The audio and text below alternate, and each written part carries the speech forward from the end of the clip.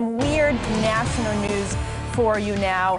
A Utah couple says they're in love, but that's pretty normal. Here's the weird part. They're also first cousins, which makes it illegal for them to marry in their home state of Utah. So the two tied the knot in Colorado instead, where it's legal. But they're also going to fight to change the law in their home state. Sarah Martin has that story. These lovebirds say it started with a crush. We were in second grade. Yeah, it was like second grade. I remember I stopped her mother. I stopped her and I said, "I'm going to marry Angie."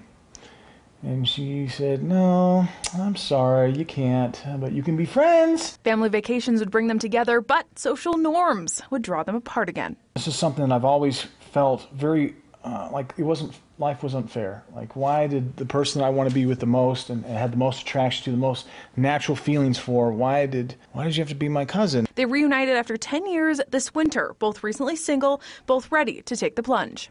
We're like, okay, this is crazy, but we're adults now and we're single now. We're just going to go for it, and who cares what our family thinks. They are crossing two big hurdles to get married. The most obvious is genetics. According to researchers at Columbia University, first cousins share 12.5% of their DNA. First cousins who have children face a 4 to 7% chance of their child having a genetic disorder, as opposed to a 3 to 4% chance for an average couple. The genetic consequences, the biological consequences are very small. It's more what people might think and say. The second major hurdle is the law. Here in Utah, it is illegal for first cousins to get married unless they are 65, 55 if they can prove they are infertile.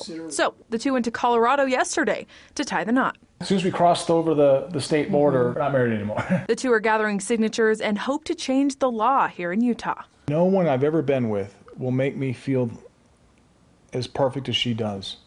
And her being my cousin and some of the responses is a small price to pay. I've always loved you, Angie.